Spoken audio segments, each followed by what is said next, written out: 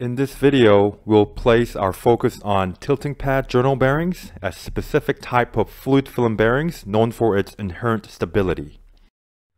This stability factor has made it a favored choice for commercial turbo machines. The key to the stability of tilting pad journal bearings lies in their design, featuring multiple pads or shoes that have the freedom to tilt. This unique design ensures that at equilibrium, there's no net moment acting on each pad, effectively minimizing or eliminating the generation of destabilizing forces, such as destabilizing cross-couple stiffness. There are so many types of pivots as shown in this slide. Tilting pad journal bearing and the lubricant thermal mixing occurs between the pads.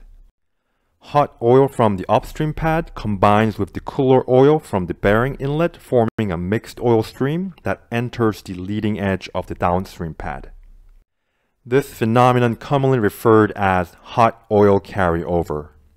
The amount of hot oil carryover is quantified by the thermal mixing coefficient, typically value of 0.8. As oil moves from the leading edge to the trailing edge of the pad, the temperature of the lubricant will increase. The pad loaded with the shaft typically have higher temperature than others. In 1994, John Nicholas outlined various design limits for bearings, including maximum Babbitt temperatures. He noted that Babbitt would melt at approximately 235 degrees Celsius and become soft, leading to whipping or smearing around 121 degrees Celsius. A high-temperature bearing failure will usually cause the oil to break down and leave the dark coating on the bearing surface. Here is a good example. High-temperature operation can induce varnish deposition within the bearing and the hydraulic control systems. To prevent these issues, it is advisable to maintain the maximum Babbitt temperature below 115 degrees Celsius. Operating bearings at excessive high temperatures without proper oil filtration can result in thermal stress on the oil, leading to varnish formation. Let's talk about the method of lubrication which affects the bearing temperature.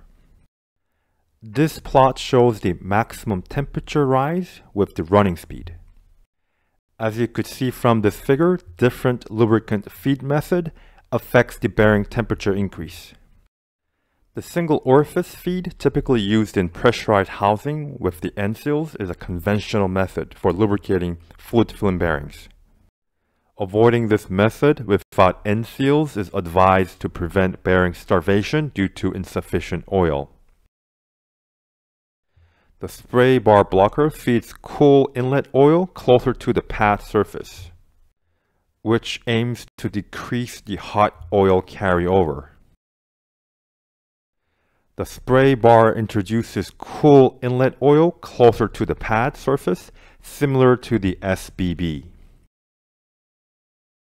The leading edge groove is comprised of a groove that runs axially along the leading edge of the pad with the cool inlet oil directly supplied to the groove.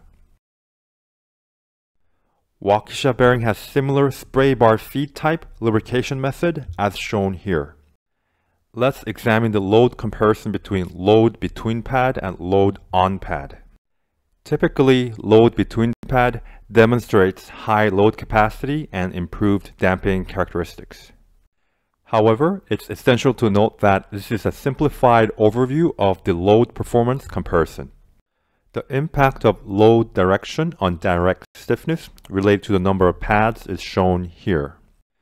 In case of load between pads, an increasing number of pads results in decrease in bearing stiffness. While for load on pad, an increasing number of pads leads to an increasing in bearing stiffness. The figure on the right displays the fluid film pressure profile, which generates both bearing stiffness and damping. The KCM model is well suited for tilting pad journal bearing with rigid pivots. However, its accuracy diminishes as pivot flexibility increases. In case of bearing pads featuring flexible pivots, a frequency-dependent force coefficient model is more appropriate. Here is an example of frequency-dependent force coefficient. X-axis is the excitation frequency and Y-axis is the real part of impedances. In this plot, the data shows scattered at high excitation frequency, which can be due to a hardening effect indicating increasing in stiffness. Here is the frequency-dependent force coefficient for imaginary part. These values can be applied in rotor dynamic analysis to accurately predict the rotor responses. Alright, this is all I have for you today.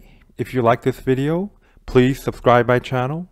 Thanks for watching, and I'll see you in my next video.